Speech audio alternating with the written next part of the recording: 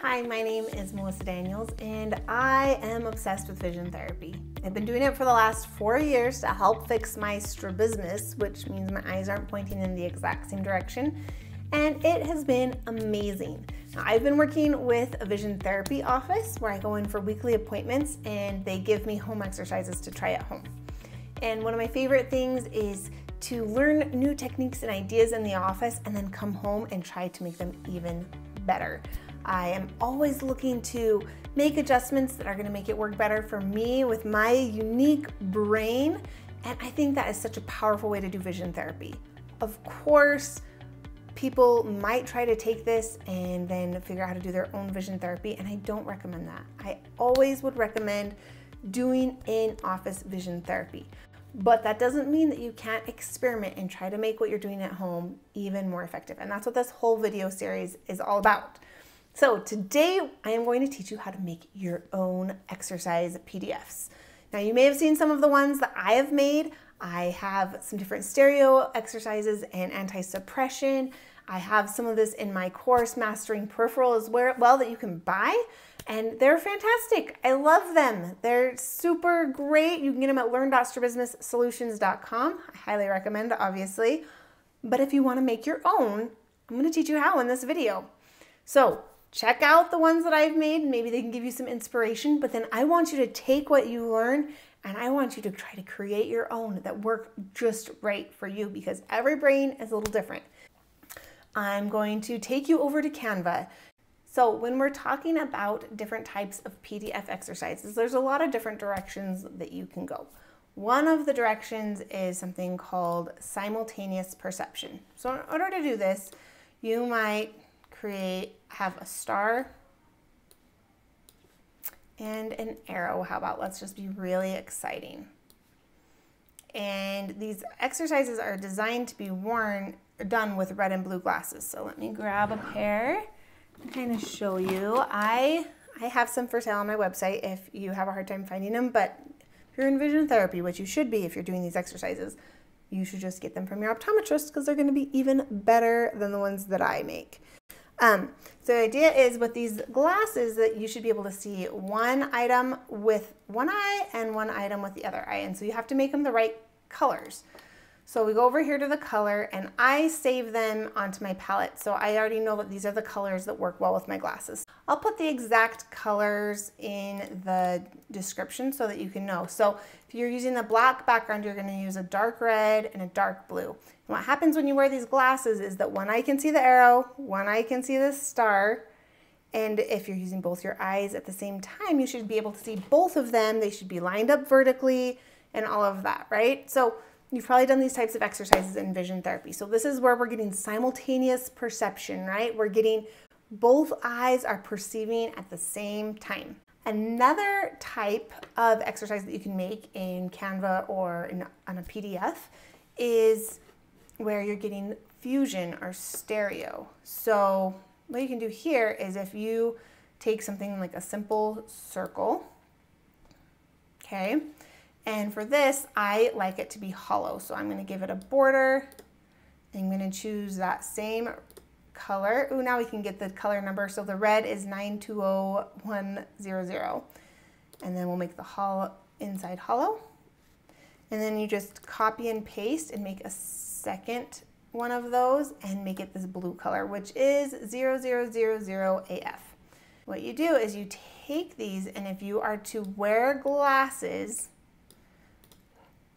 you can always check. So the eye with blue can see the blue circle, the eye with red can see the red circle. So I'm wearing blue on this eye.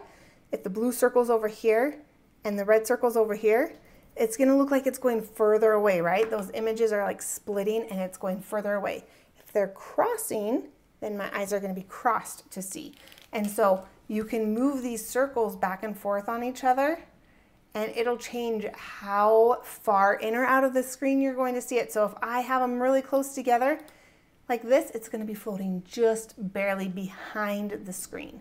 If I separate them like this, it might go double. If you have a really insane vision, you might be able to keep that together and it'll be really, really far behind the screen. If I switch and put this blue one over here on the left, we're gonna get it, the circle looks like it's coming and floating out. So we're getting this illusion of this floating ring, right? So you've done these types of exercises in vision therapy, right? But I like to do this and then I like to start experimenting. I like to experiment with, you know, maybe adding, okay, that's a little big, adding something like this to the center of the circle and wearing the glasses and saying, okay, can I see the depth better now?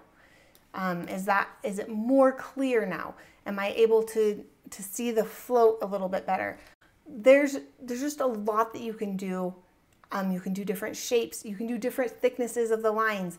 You can do different sizes. You can do different ones inside of each other. So there's so much that you can do to experiment with this and see, how does it change how you perceive depth? Can you make it easier to see the depth? Can you make it more difficult to see the depth? What changes can you make?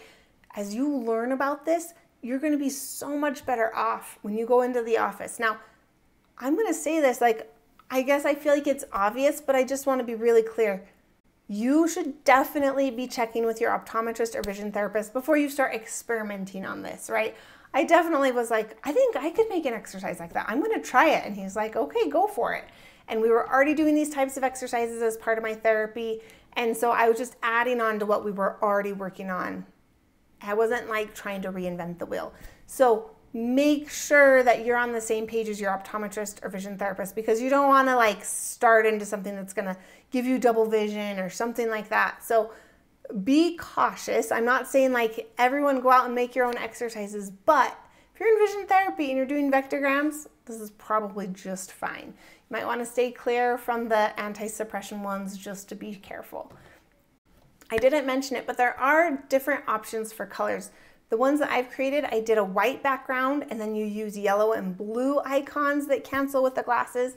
You can do the black background with red and blue. And you can also do like a gray background that's like with teal and purple that cancel. So there's a lot of different options, and something that works for me might not work as well for you. I really prefer the white background. Some people really like the black background and feel like it cancels better. So it might depend on your screen. It might depend on your glasses. So you can play with all those settings. I will put the different types, like the actual RGB values, I believe that's what it's called, for the colors that are going to cancel well with glasses. But you still will probably have to play with it a little bit depending on your screen. Good luck. I hope you have a ton of fun with this. Have fun with it. Be safe and careful, and make sure that you're checking with your optometrist and your vision therapist and making sure that they're on board and that you're not going to totally mess up their whole treatment plan. Don't do that. They're going to all hate me if you do that.